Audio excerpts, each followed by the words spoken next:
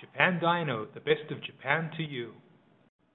Howdy, this is Andy of Japan Dyno, and I have for you an HKS Turbo Timer. A turbo timer is a device that delays the shutoff of the ignition after the key has been turned to the off position and removed, allowing the turbo to spool down or wind down, and theoretically improving the life of the turbo. So this is the unit here, up and down adjustment for the various times, and on and off switch on this side here. Okay, so HKS Turbo Timer, HKS Electronic Technology. HKS is a very famous tuning and parts company in Japan. We'll just move on to further photos. This is the unit with the harness.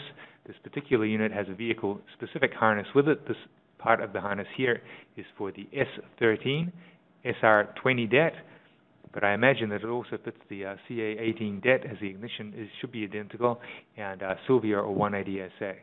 So the rest of the unit, this is the 4-plug to 3-plug harness and the main electrical harness.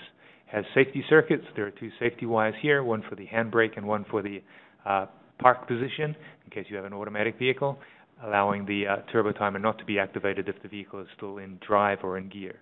And of course, without the handbrake on, it could be very dangerous as well. So it has the safety circuit here, the main harness which connects into the ignition, and this is the main controller unit, of course. Okay, moving on, the top of the unit, a few little marks and scratches on top where it's been mounted, and finally, as it appears at night, with a nice green color.